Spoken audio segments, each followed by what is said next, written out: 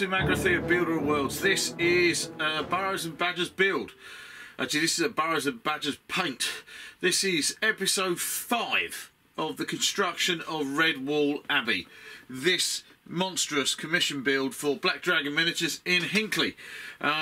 I'm very nearly finished, I'm pleased to say. This has been a huge build job. I've really enjoyed it actually so far, and I'm now into the final straight, the actual finishing, the painting and the presenting of this model. So from that point of view, if you watched the first 4 episodes, then you need to hang out with me and watch the rest of this. If you have not watched the first 4 episodes, where on earth have you been?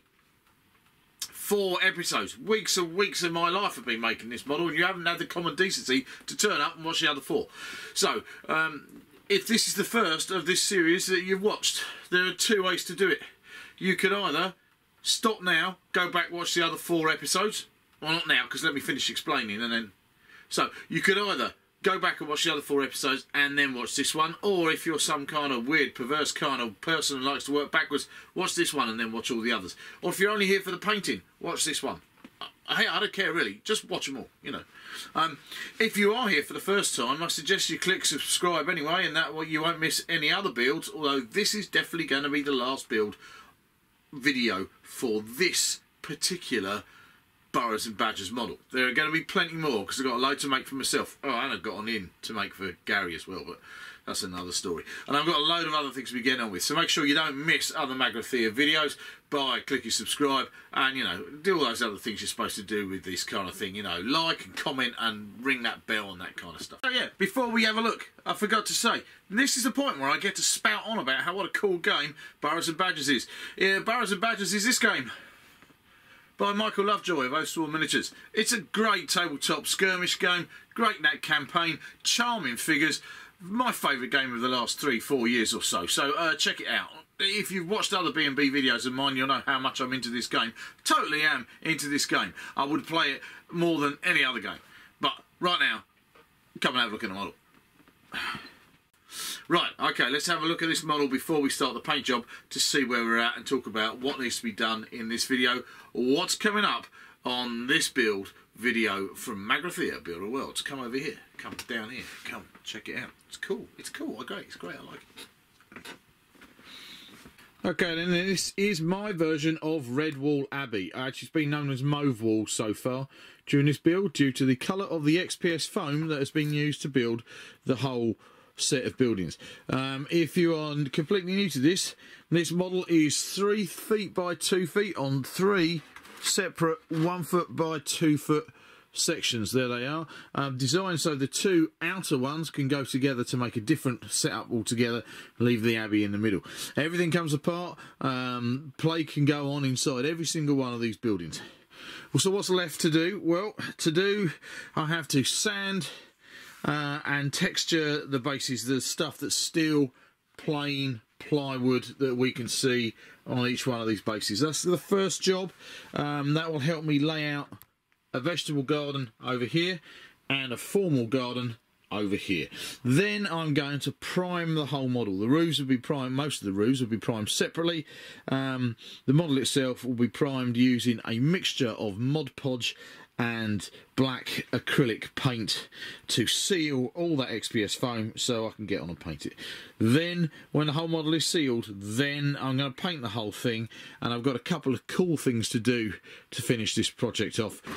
One of the things I haven't talked much about in the last couple of videos is what's going in this hole here at the back, which is a big rose window. That'll be quite good fun to do as well. So hopefully this is the last video for this build, and by the end of it we should have a complete paint job, and I will also give you my final opinion on these roof tiles from war bases, because until I've painted them all I can't really decide if I really love them or just really like them quite a lot. Right, let's shut up, get on with the sanding and get building this here model and finish it off, because it's been a marathon. Right, let's get these final processes underway. Let's get this model done and finished. First thing we need to do then in the finishing process Mod Podge and sand, all the outer areas that are don't have flagstones. They can have sand, so they can have earth and other textures put on them. So take Mod Podge on brush, go into the corners first because we're going to have a bit of rubble, larger bits of stone. We're going to basically paint that in all the way round. This is the stuff I'm using for the larger texture, so we get stone. And actually I think it is broken glass. Not broken glass, but I think it's glass rather than stone. That's going to go then into, especially into the corners.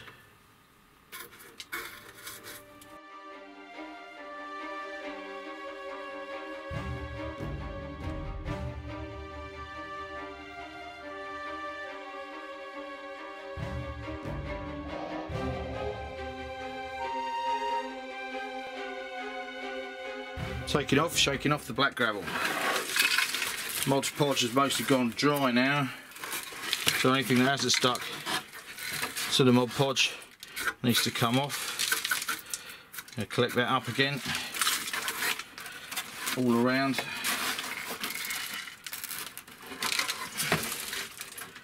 Because what we want to do is now apply sand. So, off this model first of all, and then we need the other two.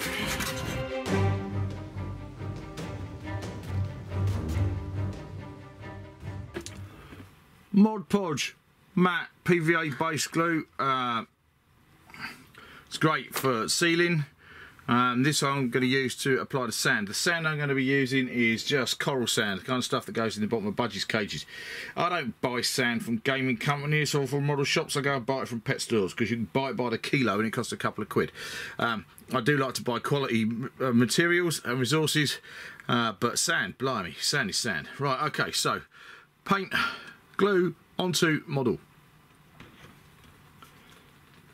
Don't worry too much about going over the corners of the flagstones, because, you know, sand and earth and grass encroaches onto that kind of thing all the time.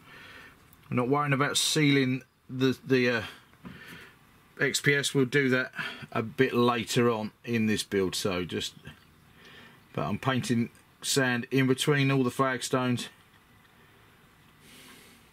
Right, now I am making sure I am going round. Right around the edges and inside the walls here, but I'm making sure I don't get sand down the side, glue down the side of the plywood, because what I don't want to do is interfere with its ability to go alongside any other boards that get made. So glue on the top, cool, glue round the sides, not cool.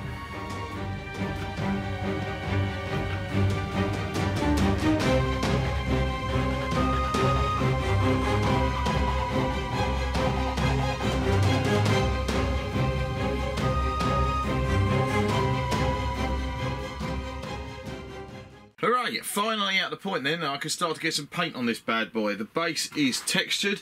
I haven't done a lot of texture where the gardens are going to go, but they're all going to get painted in.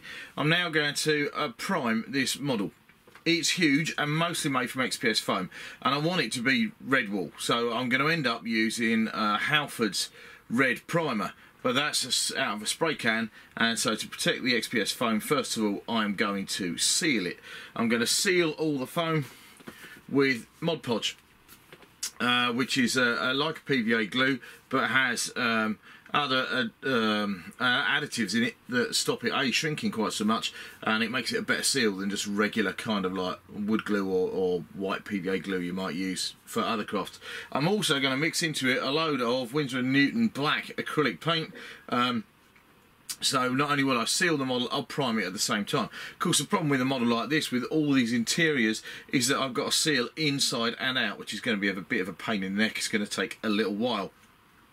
The roofs, I don't need to worry about sealing, but they might get some primer on them anyway, but they'll end up getting sprayed. Probably end up getting painted back black again as well. I think I'll probably do slate roofs because that will contrast nicely with the red wall of Redwall.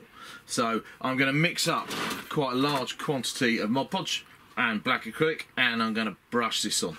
This is going to take a little while. I'm not going to make you sit through all 3 boards of this model being painted black, but it does look pretty cool at the end, I'm sure. Well, I hope. I haven't done it yet, so let's have a look. So, literally going to pour the Mod Podge in. Normally I'd kind of brush it on. I'm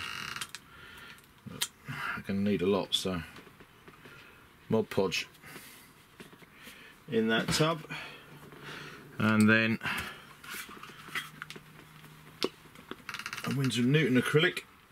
It's good quality acrylic, but and I always kind of balk at spending 7 or 8 quid on a big tub, but that's 7 or 8 quid for 250 millilitres, whereas if you buy 2 pots of Chaos Black from Games Workshop, you've pretty much spent that. So here we go.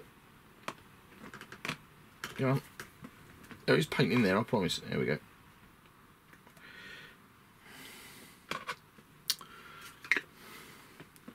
Would help if I'd forgot a brush, wouldn't it, really? Okay, so probably going to need to find a bigger brush. Mix all that Mod Podge with the acrylic. Winsor & Newton acrylics are got pretty powerful pigments in them, so it will go black. Of course, the Mod Podge dries clear. I'm going to paint my primer over a lot of this little stonework that I did as well, so kind of fix it in place. I do love priming a model either with a spray or with a brush, purely because, I've said it before, what it does is it starts to take away the various component parts of a scratch built model and makes it all look like one, which is a very satisfying moment. Let's take that door out, don't need that. I would probably end up having to trim down the doors a little to fit in the doorways, because they're all going to get painted and these fit very snug at the moment.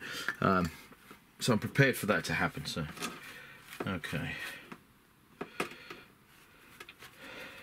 So model going black, you kind of get the idea. You don't really need to watch the rest of this, do you? Come back and we'll see when I've got the whole thing done. Of course, the other advantage I think you get when you prime this way, and you prime an XPS and you're using Mod Podge, and I'm priming all over, is the fact that Mod Podge, of course, is a glue. So what I'm rather hoping it's going to do, if you have to be fairly careful with it, you don't want to clog up the detail, but what I'm hoping it's going to also achieve is going to help make the model that bit more robust, because it's all going to have a coating, a sealant of Mod Podge to help hold the whole thing together. It's pretty tough anyway, but scratch built models always are vulnerable to rough handling and rough storage and that kind of thing. So actually a complete coating of Mod Podge is not going to do this model any harm at all whatsoever, from a longevity point of view and a robustness point of view. So, well, that took a long time, blinking ages in fact, but I think this is the fiddliest of the 3, so it should be a bit quicker from here on in. I'm going to go and put this one out in the sunshine, let it dry. They're going to need 24 hours really to dry off completely before I start putting paint on them, before I under-prime them, but that's pretty good.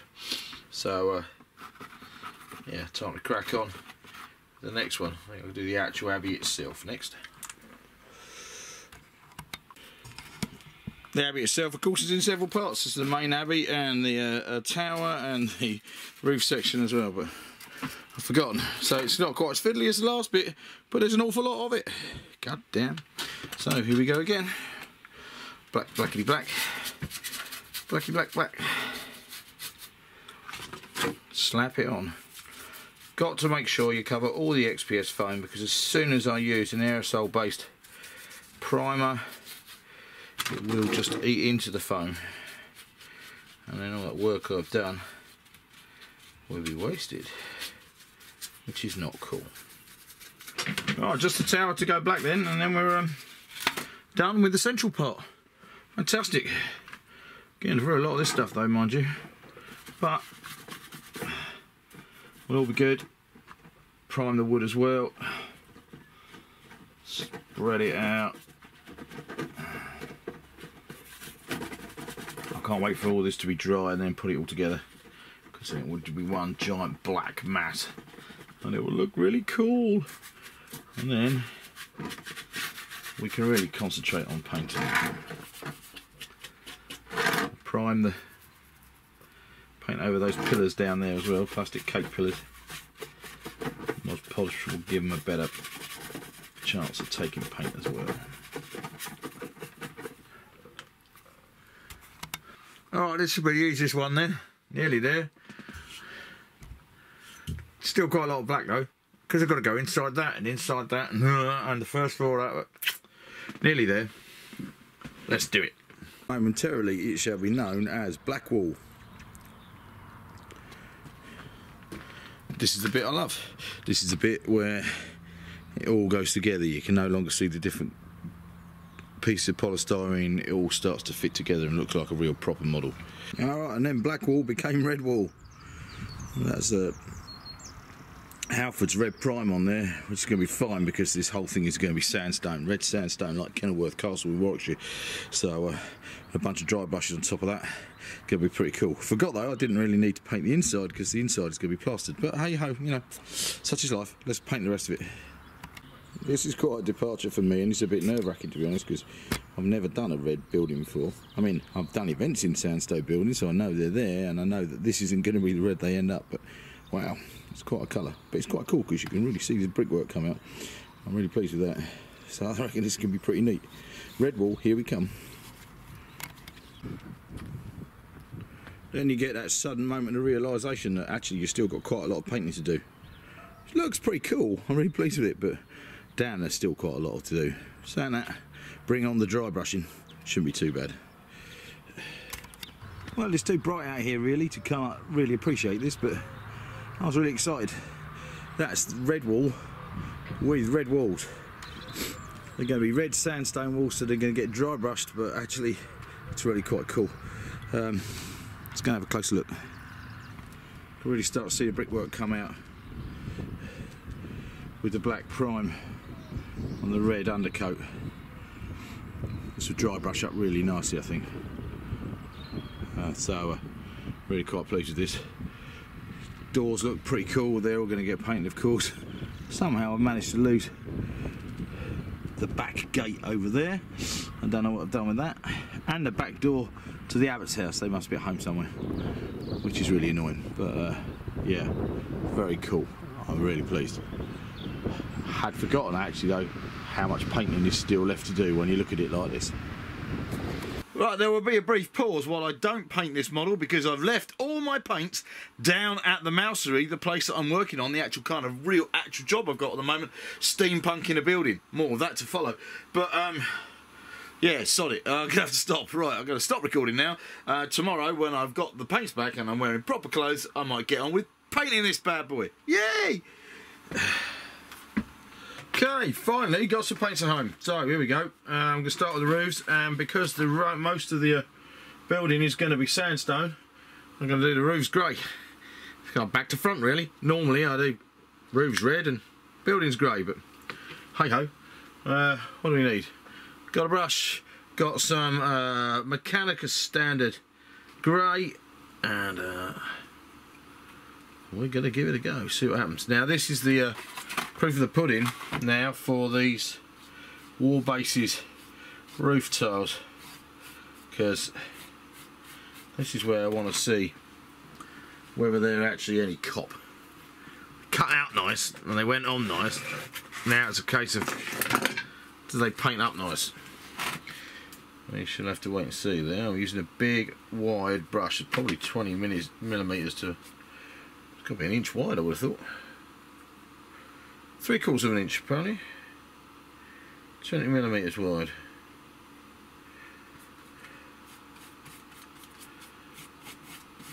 I'm going to paint all the roofs on the Abbey in the same manner. It really will be a case of once you've seen one roof painted. It's exactly the same technique I'm using for them. Painting on tiles, I'm painting from the bottom to the top.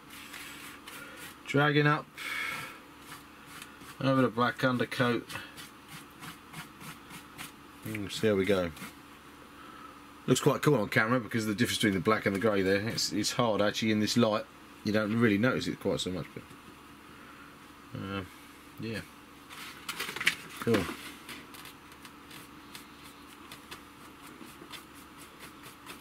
Did it there. Most of this build, most of this paint job is going to be achieved through dry brushing. So, although there's a massive amount to do, it shouldn't actually take, relatively speaking, that long. Let's see.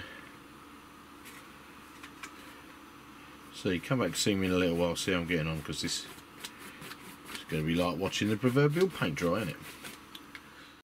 They paint nicely. I'm probably going to really hold fire on my final opinion till I've got the whole thing on the model, but that's pretty cool. I like that. I saved a lot of time, and effectively I've gone from black to presentable tiles in about 3 colours. So from that point of view, that's pretty good. They need some moss and dirt and things on them, a bit more weathering, but yeah, nice one, War Bases. I'll give you my final verdict at the end of the video. I'll paint all the other roofs now. God, it's going to take ages. Okay, I've got to admit the lighting in here is not great for this evening, but we're going to make a start on the main brickwork. Now, Redwall, my Redwall, is going to be, or is, red sandstone. Not unlike Kenilworth Castle in Warwickshire, a castle I've spent many a night at. So all I'm doing for this, considering that the model has had a black prime and then a red spray prime from Halfords, the next mission then I'm dry brushing Mournfang brown over the entire rock face and the stonework, which I think is going to work quite nicely. And then I'll lighten it on top of that. But I want to keep a lot of the red, so yeah, it's a kind of like back to front. Normally, as I was saying, I normally do stones grey and roofs red, and now I'm doing stones red and roofs grey. It's really hard to get your head around, because in my mind, when I paint models, stone is grey. That's the way it works. So, and though I know there are lots of different kinds of rock that we make buildings out of, and like I said, places like Kenilworth Castle, where I've done loads of events at in the past, perfect example of a really nice red sandstone castle. Really hard for me to get my head around painting all this brickwork red. But this is where all that time spent scribing all the stone really pays off now, and all that time texturing the stonework with my tinfoil back in previous episodes really pays off, because dry brushing this dead easy. It's a lot to paint, but it's going to look pretty good, I think so.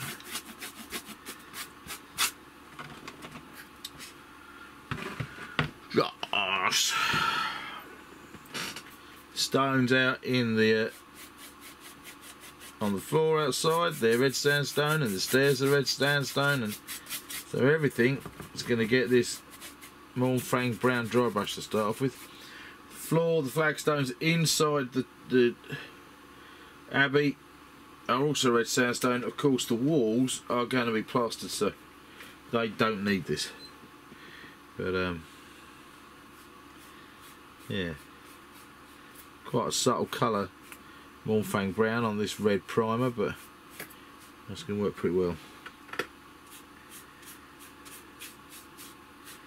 Right, I'll film a lighter colour going on this, and then you'll be able to see the difference. It's such a damn big model. I mean, it's going to come out really nice, and I'm really kind of pleased with it, and etc, etc. But in the meantime, it's just bloody huge.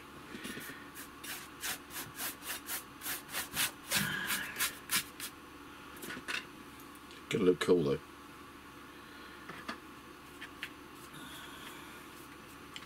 Thank heavens for big brushes, don't you know? Yes, that's nice. Look around that. You have to dry brush the rose window in the same style, of course. So here's the rose window. Gonna get exactly the same treatment as the rest. It's gonna sit in there. It's gonna be really nice. It's gonna be a nice feature, that.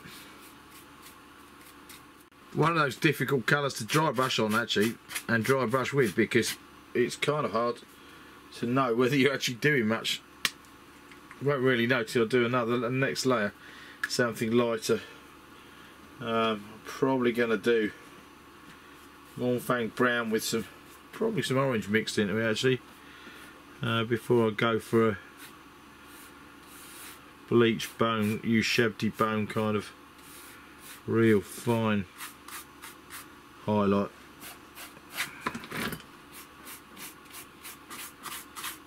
We shall see. It's a bit of an experiment, this. Bit of a bloody big model to be doing an experiment on, mind you.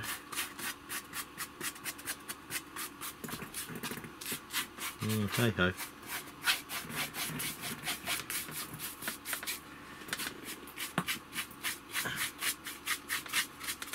Talk quietly amongst yourselves, this is going to take a little while. So this layer now is Mornfang brown with Troll Slayer orange. That's coming up quite nicely. I'm probably only going to manage another dry brush on top of this with a bone colour. Unfortunately, I'm running out of the orange, which means I'm going to have to delay the rest of this until tomorrow, when I can get to my nearest FLGS, friendly local gaming store, and pick up some more orange paint. Well, probably quite good because it's kind of like late at night now, so I could probably do it going to bed. But yeah,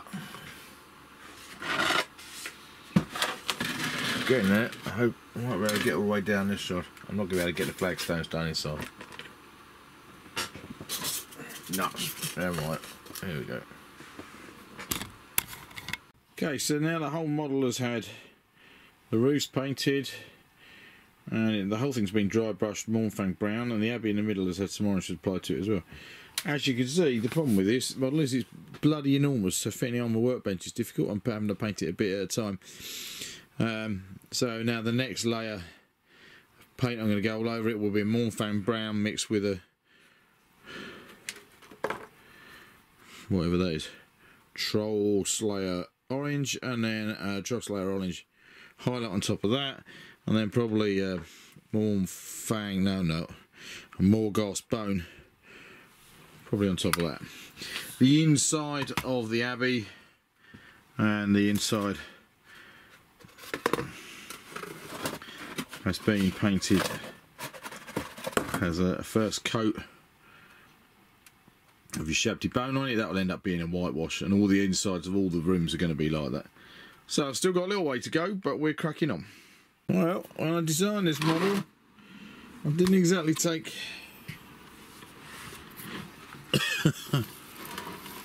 easy painting into account, really.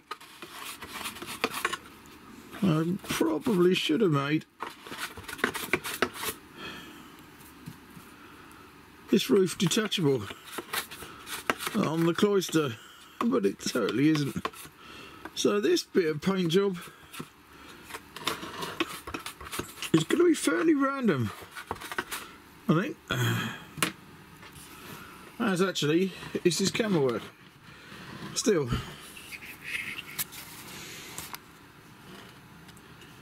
it's really dark in there, you can hardly see it. I can't see anyway. Lighter highlights, I think. are required. Now then, all three boards have now had 2 or 3 amounts of dry brushing.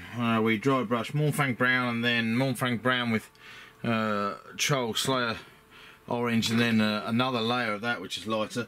I'm now going to wash the whole thing with Agrax Earthshade to get into all the recesses of all the stonework. I'm going to let all that dry, and then I'm going to give that a final dry brush, or probably 2 layers of dry brush, to pick out all the stone details. Then I'm going to get on with the floors. I have debated about having initially red sandstone pavings just like all the rest of the stones, but bricks, but I think I'm probably not going to do that.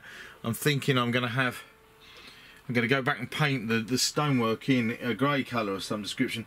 Otherwise it's just going to be way too much red on this model. But first of all, Agrax Earthshade all over the whole thing, just to give it that extra definition in all those crevices. I've gone all that effort to do all that scribing, I might as well pick them out with a nice dark wash all over, and then I can really go to town with a dry brush to pick out the top texture. And yep, like other bits of the paint job, this is going to be like watching paint dry, so come back when I've done a bit more of this, will you? So now I'm going for, now I've done the Agrax Earthshade, that's dried, and I've done 2 dry brushes over the top of that with Mournfang Brown with Troll Slayer Orange, and then just Troll Slayer Orange on top of it. I'm now going for the internal walls, which are just going to be whitewashed plaster. So they've had your shabty brown, your shabty bone, and now they're just getting a white scar layer over the top of it. It's going to be fairly rough, but it'll be pretty effective, I think. It'll be quite nice. Going for a fairly plain look on the inside of the Abbey. It would be cool if it ended up with things hanging on it, but that's not part of the plan at the minute. So I'm just going to go for white. Nice contrast with the sandstone. It's going to look pretty neat. Tower roof first of all, then I've got to do the browns on the woodwork, and then I'm going to start on the main Abbey building itself. Got to be careful though, because these cake pillars keep losing the paint, which is really annoying. So I'm going to need to Mod Podge over the top of them to protect the paint, I think.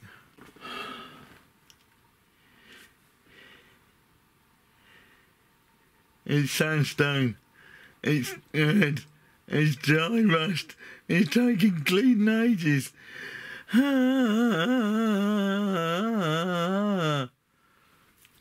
Right, that's pretty much all the stonework done on this bit of this model. I'm now going to do the whitewashing inside, and then some wood details, and then the stuff outside. Making progress, but my word, it's taking a long time. Back to it. Huzzah! Right, well, okay, so this is a painting update on the Abbey. Making progress. I can't decide whether I should paint just one thing and get it all completely finished, or try to paint all the same colour to try and keep continuity in colour. Everything now is done stonework wise, apart from this lower section on this end bit here. Timber is now painted over here, but he's not painted over here. Obviously I've still got red floor there, although the fountain is now taking shape, and every building on the inside is now whitewashed, I think. Pretty much. Possibly, maybe. Oh, I don't know. Let's have a look, hang on. Oh yeah, white in there too. Definitely white inside there. You can't see white inside there. Just take my word for it. So I'm going to carry on. I think I'm probably going to get everything to this state. So I need to dry brush. I've been using foam brushes, foam dudes like this, to do larger areas of dry brushing and walls and things, which worked out really fast. It's helping me out no end. So yeah, I need to kind of carry on, I suppose, and I'll do the next bit. I do genuinely feel that we're on the way to the end, but it's taking a while. This chimney is wobbly. It's not going to sit properly on this bit of chimney, because for some reason I wasn't concentrating when it got stuck, and it's stuck wobbly, and now it's going to annoy the hell out of me. So it's coming off and it's going to get stuck back on, not wobbly, because although it's not even going to be in my collection, it will annoy the hell out of me knowing that it's wobbly. So I'm going to sort it out. The model this big is spreading out around the workshop. There's the chimney drying. That's the main Abbey building. Well, this then is the Abbott's house board section. Over here we have the refectory section, and then here's the Abbey roof and tower. Now I've made quite a lot of progress now, and what I'm really left to do on all the board sections is earth kind of textures and painting all the woodwork. The woodwork's all got a base coat on it and now needs dry brushing up and making it look right. This is the garden section outside the refectory, which I need to, when I've painted it all, I'm going to plant up with various vegetables and things in here, do a bit of landscaping. And then over here, the formal garden needs likewise some treatment, some lawn, some bits. The formal garden needs some needs dry brushing and some plants added, and the fountain finishing off. So, I really am on the run in now. It's taking pigging ages, but it is looking pretty cool. And this now is at the point where we're at. Most of the stonework is done, most of the roofs are done, most of the paving is done. The things I need to do more than anything else now is all the woodwork and then these earth areas. When I've done that, I can then start on the detailing. Garden here, garden here, garden over here. So this job this evening then, woodwork, dry brushing from Rhinox brown, Rhinox hide up to whatever. On your marks, get set, go! Well, I'm painting wood. I am painting wood. Here we go. This is the wood. It's coming out quite nicely actually. I'm basically using what we got. Rhinox hide. Yep, Rhinox hide, and we are using a Citadel XV88, and we are using a Morghast bone. And so everything, the wood is base coated in Rhinox hide, and that's been left to dry for ages. So here we are, wood on the tower, and that's now going to have a Rhinox hide and XV88 mix, and then another one dry brush on top of that, and then an XV88 dry brush, and then a Morghast bone. So there's about 5 layers of dry brushing going onto every wooden item. The gates here need metal bands put on them, so I have to go over that with a bunch of kind of bolt gun metal, iron kind of metal and stuff. But there's a lot of wood I've done. You can't see it really in this light because the lighting here is shite. The wood on this board section is done, so that's the outside, the cloisters, and the walkway through to the Abbey itself. And under here, hang on, let's go around this way with the camera. Zip. Under here we've got the ablution tub. Also can't see because it's too damn dark, but never mind. The Abbey itself, roof of the tower, walkway of the tower, doors and walkway back there. Hey, look at the pretty rose window, isn't that lovely? Look at that, the light on that. Hey, yeah, that's cool, we like this a lot. Yeah, look at the rose window, kids. Don't get distracted by the rose window, we're doing woodwork. And then over here on this side of the model, most of the wood actually is, there's a couple of wooden floors and a cloister there. Nearly done all the wood. Well, nearly done the wood. Done half the wood. I've got wood. Well, I haven't really, because just, God, it's dull. Dry brush, dry brush, dry brush, dry brush, dry brush, dry brush. 5 layers, dry brush, dry brush, dry brush. Here we go. Magathea gets wood. Let's do it.